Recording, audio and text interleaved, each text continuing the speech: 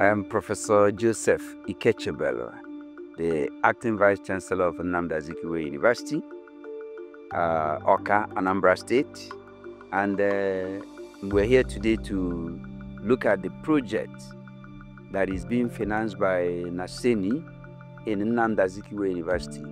And this is a project that is on the development of hybrid natural fiber reinforced plastics for electrical insulation and accessories, cable insulation and accessories, and plumbing and other accessories. It's important that we use this opportunity to thank NASENI for bringing this project to Nnamdi Azikiwe University.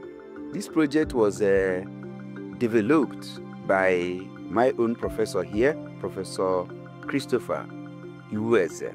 The essence of this project is to use to process natural fibers and then reinforce plastics so that we have lightweight structure and then clean environment that have been littered with waste plastics. When you look at my right hand side now, you see a product. This is crushed plastic waste.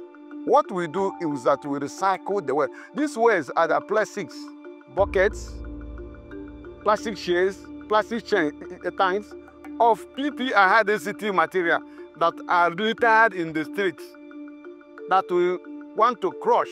What is involved there is crushing and washing. When we crush and wash, it will dry and get it ready for recycling. This is the pellets we got from the recycled plastic. It makes it almost a virgin material. The cost of a virgin material is about 10 times the cost of this recycled granules. And these granules, now you can sell it to other industries.